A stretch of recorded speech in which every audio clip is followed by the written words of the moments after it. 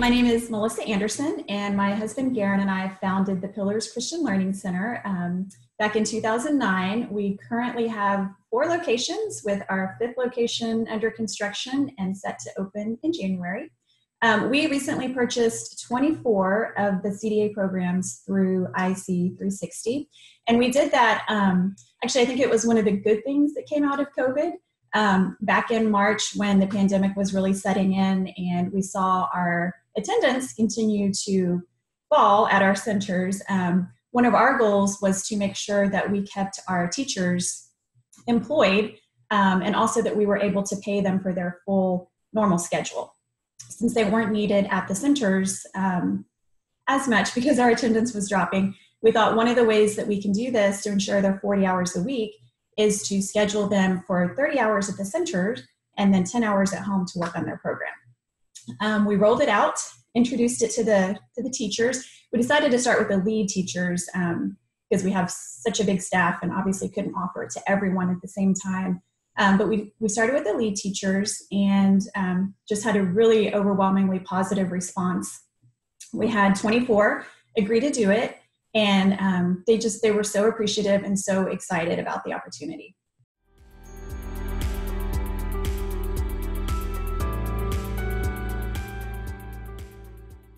We had thought about offering it prior to COVID, but it was really more of a cost constraint, getting the buy-in from the teachers, and just trying to figure out, is this really the right thing to do? Because obviously it's a big financial investment.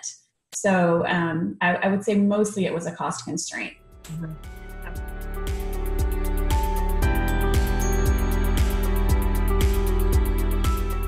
Well, I think it's really hard to put a dollar amount on the ROI. It's priceless. One of the things that we've always wanted in our program since we founded it was to have at least all of our lead teachers either have a degree in early childhood ed or a CDA.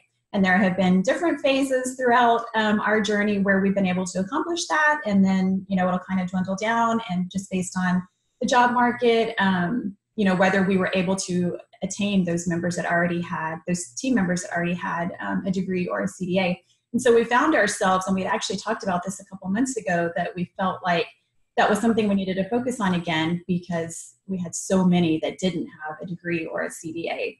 And so the timing came together and it just worked out perfectly.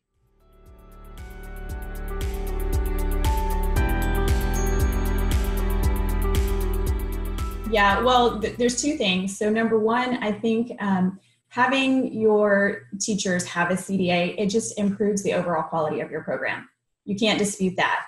And I think what we all strive for is to have a high quality program and to ensure that we're offering the best experience for the children in our care. And then having the CDA and the training allows us to do that.